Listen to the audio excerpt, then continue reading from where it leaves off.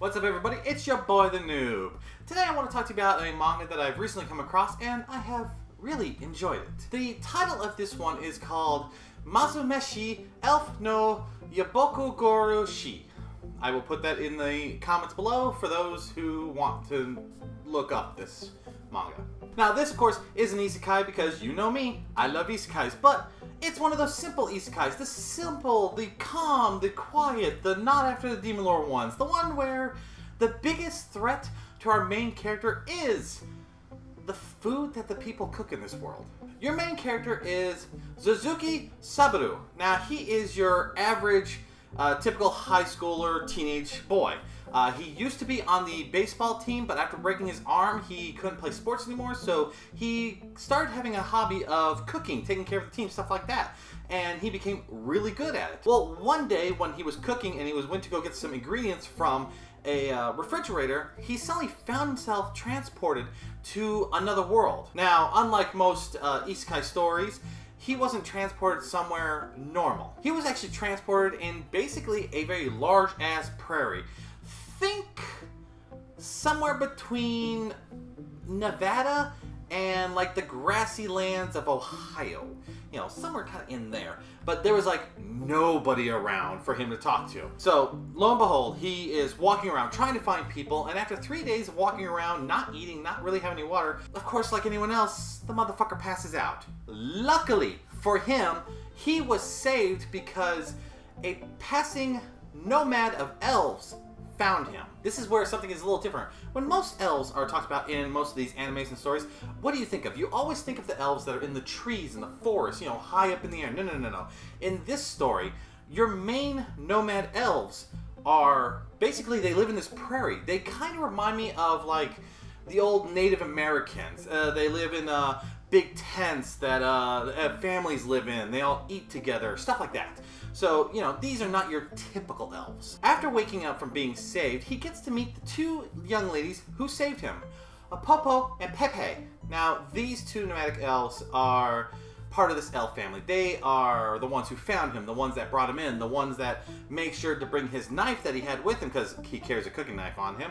And, you know, they wanted to you know, save this person. And they welcome him into the family because they could tell right off the bat he's downtrodden, he doesn't know where he is, he seems to be lost, he doesn't have anyone, so they say, you know what, you're gonna come stay with us, and you can be part of our tribe. Now, of course, remember how I said that he hadn't eaten in 3 days? Well, his stomach does the most comedic thing that you ever see in any anime and manga. It gives the loudest growl announcing that he is hungry. Popo, she decides, hey, let me go cook you a meal real quick. I know you're hungry, I can pop one out real quick.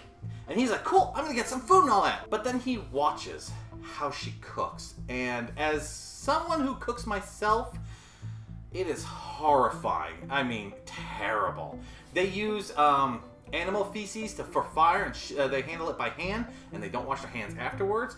When they are dealing with meat, they like roughly chop it in large pieces, throw it in a bowl to boil it, and if you've ever done that with meat, you know how it gets like that scummy film on the top and you're supposed to throw that out? Nope, they don't throw that out. They don't even peel their vegetables. They like roughly chop them, throw them in, stem, skim, all that, no. And then they throw in other ingredients. They don't add salt, they don't add any seasonings at all, and then they throw flour in there to just thicken it. This is the meal that they eat twice a day, every day, all days, nothing different. And now, Subaru, he's trying to be nice. He's like, okay, you know what, they're elves. Elves are supposed to be magical. Maybe if I eat this, they made it delicious. And the look on this boy's face tells you right out, this stuff tastes like shit. So after he eats that and after he recovers, they know dinner's about to happen. So he decides, hey, you know what? Let me make you something. Let me, you know, for saying thank you, let me make you something. And now he goes through the process of making food for them. And now the funny part is that he does things like he's taught to. You know, when he breaks up bones and puts them in the thing so he can make stock, which they don't understand.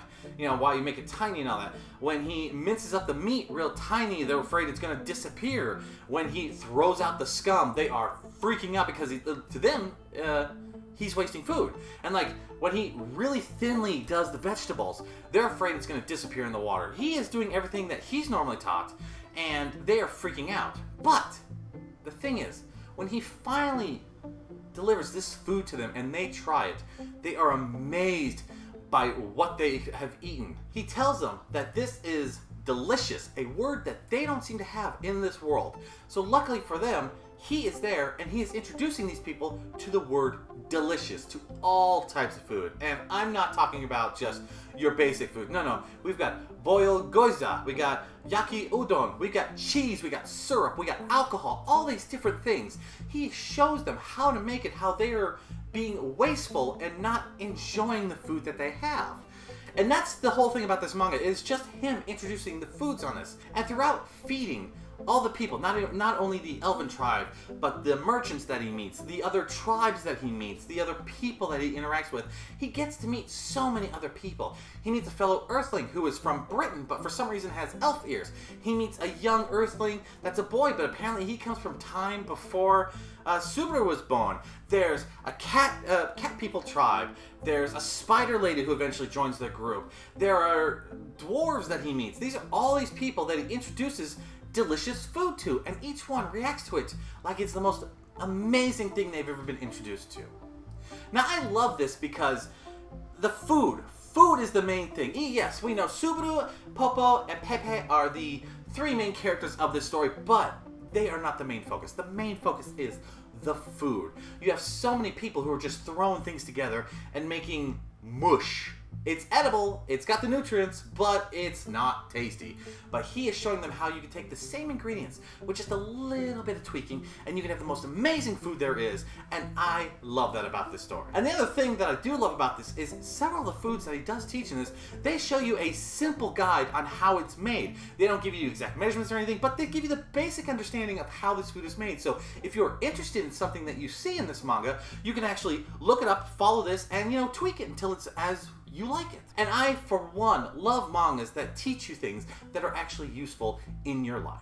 Now, so far, this manga is still ongoing as I know of.